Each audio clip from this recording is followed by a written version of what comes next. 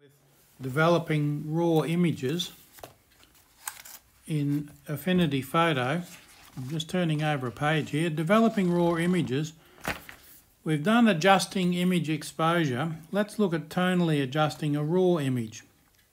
Page 90 of the workbook on the desktop version. Now, of course, we're looking at this using the iPad version, which is what we've got on the screen at the moment, is the, well, not the blank, but we're ready to find our image.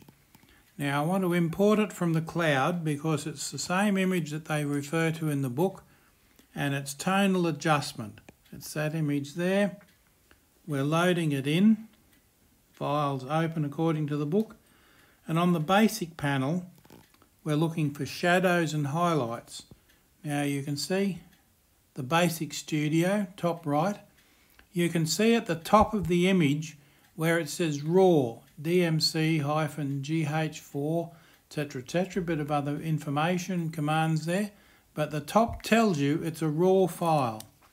Now let's have a look at basic. We've selected the studio.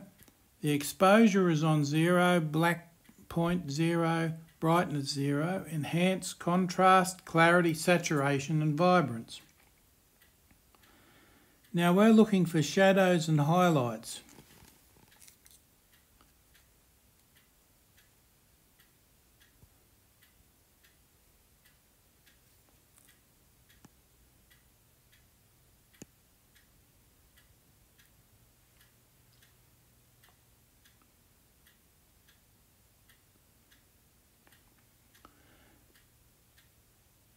Which we don't seem to have on here. Exposure, black, 0, highlights,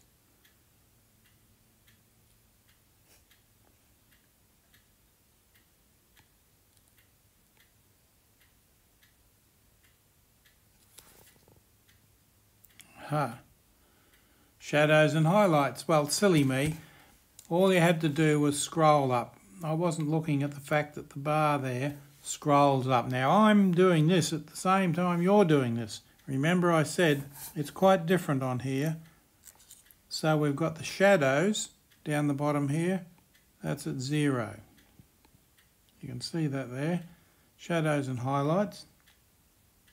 Drag the highlights slider to the left to recover some of the clipped tones. Now we can see they've got minus 20% there, so we're going out to about minus 20%. Of course, we've got the numbers that'll come up there, minus 18. Okay, let's make that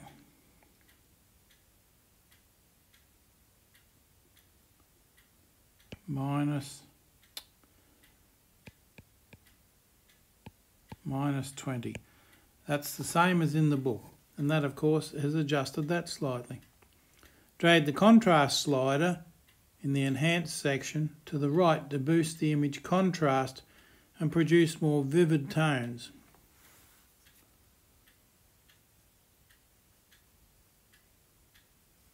There's contrast is up here, and we want around 23%. Drag that out to approximately 23, and that's certainly brought up the highlight tones.